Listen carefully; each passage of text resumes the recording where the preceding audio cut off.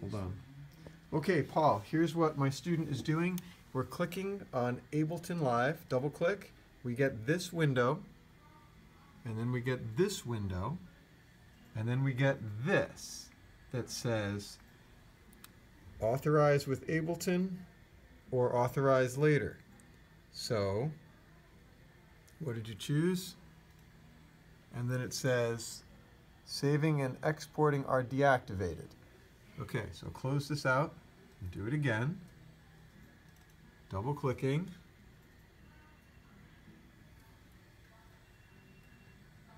Okay, so try authorize with Ableton.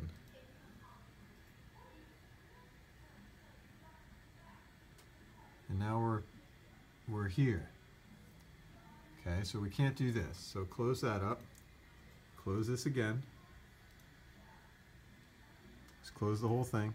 Okay, now try again. Double click. We're waiting, we're waiting. Okay, here we go. So now we're here, and let's try that last one, no internet on this computer. And authorizing your software online. We're still in this authorize thing. So there's really no way for us to get to where we need to get to. So that's where we are.